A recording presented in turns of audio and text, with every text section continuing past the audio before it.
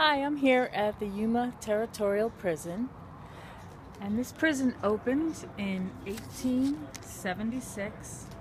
It was operational for about 33 years. They had over 3,000 prisoners here, and 29 of them were women. There were a bunch of people in here for adultery, and one guy was even in here for seducing a woman into sex with the intent of marrying her, but of course he didn't marry her. So instead he went to prison. Maybe he was wise. 2 years instead of marriage. So there's a lot of people who were here that were connected somehow to Tombstone. The superintendent was from there. There's some prisoners from there.